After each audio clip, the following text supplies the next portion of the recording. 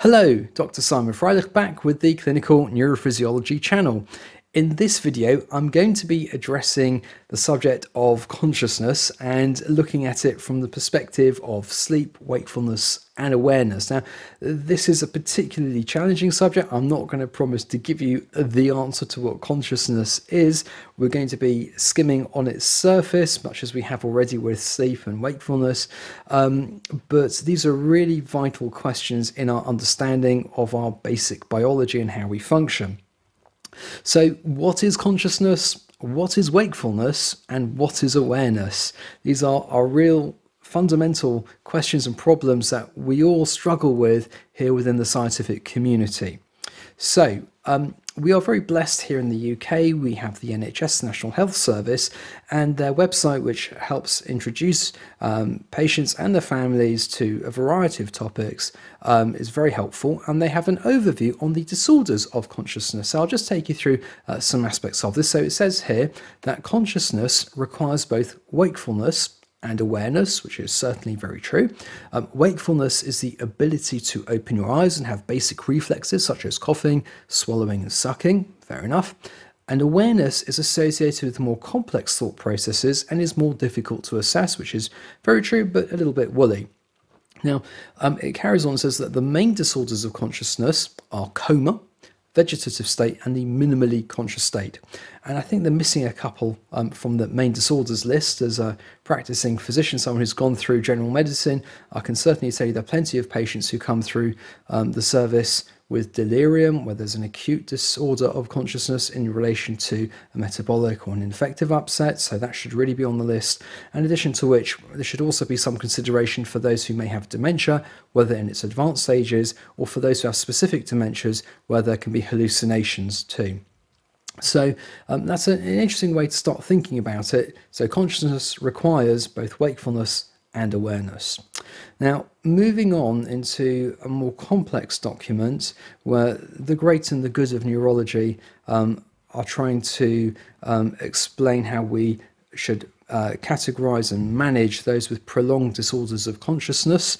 So really talking about those who may have a vegetative state or minimally conscious state. They start off with definitions. So it's very important to understand your definitions. And they say that consciousness is an ambiguous term encompassing both wakefulness and awareness, as our NHS website had alluded to. Wakefulness is a state in which the eyes are open and there is a degree of motor arousal.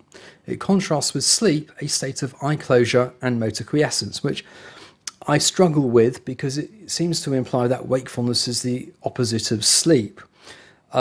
Awareness is the ability to have and the having of experience of any kind. Very, very difficult from a definition perspective to try and capture all of this, which is fair enough, but we're going to really focus on this wakefulness and sleep, and are they truly the opposites of each other? Because we are going to discover in very rapid order that one can be asleep and still be awake, and one can be awake and asleep at the same time. And so these are not necessarily two polar ends of a spectrum, and there can be coexistence of the two, and it can happen far more commonly than people are often aware of. So the first thing to really say is, in terms of sleep, wakefulness, consciousness, awareness, basically you need to have an intact brain. We know that in terms of sleep, the sleep centers, we know that the hypothalamus is very important, the thalamus, brainstem, cortex, they all have to be functioning and integrating with each other effectively in an appropriate way in order for all of the very complicated things that happen during sleep and its regulation to occur properly. So let's first start talking about intrusion of wakefulness into sleep. So perhaps the most common example of this is the confusional arousal. You can have a go at this yourself if you have any children. Once they are well asleep, try waking them up. Pick them up perhaps and ask them to start walking the way to their bedroom or something like that if they've fallen asleep downstairs.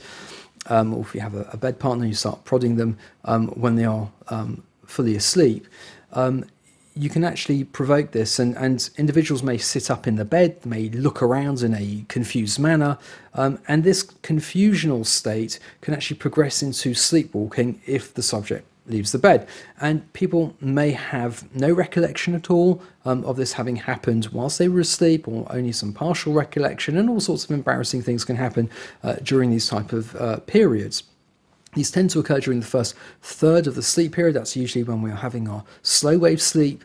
And during these periods of time, people are unresponsive to external stimuli, more common in children, and the prevalence in the general adult population is actually quite common. It's about 7%. There are other variations of this too. We've talked about sleepwalking. Some people end up sleepwalking and going down to the kitchen and stuffing their faces. So you've got sleep-related eating disorder. Others, commonly children, may have night terrors, which can be very frightening for the children involved.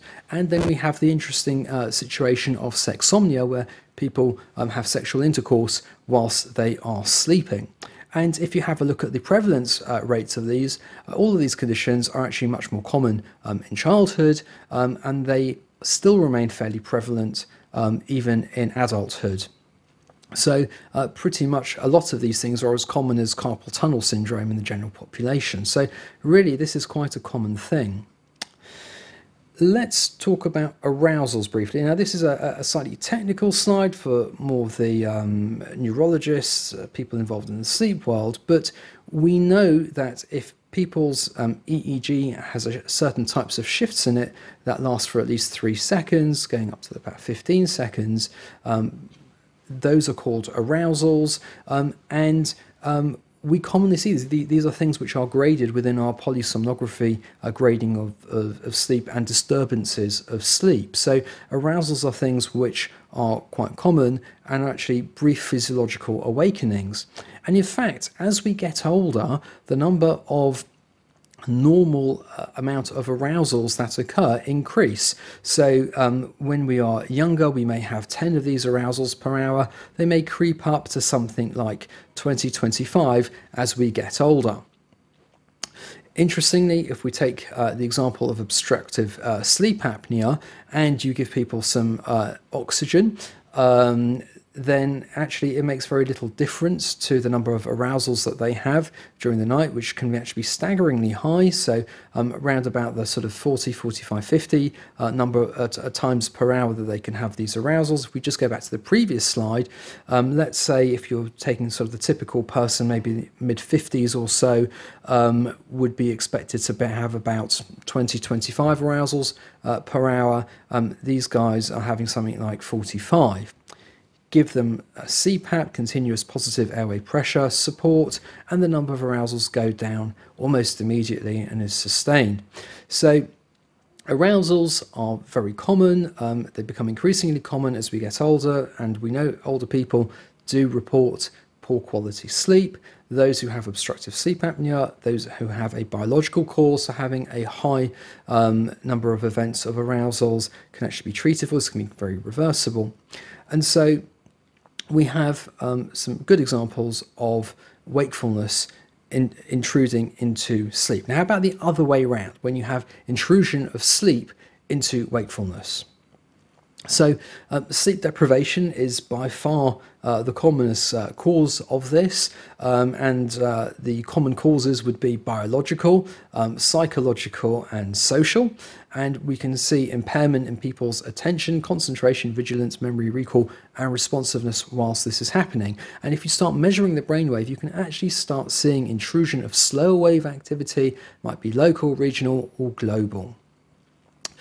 Let's talk about microsleeps. Now, microsleeps are incredibly important for driver safety and operation of machinery. And you can actually see people having microsleeps. They behaviorally have certain changes, including a certain blank look about themselves, reduced responsiveness, their eye movements start to slow. And in fact, these can be measured. These are measured in many modern cars. They look at your steering movements, your lane keeping. Some of them will do eye tracking, and some will also measure your interaction with various instruments.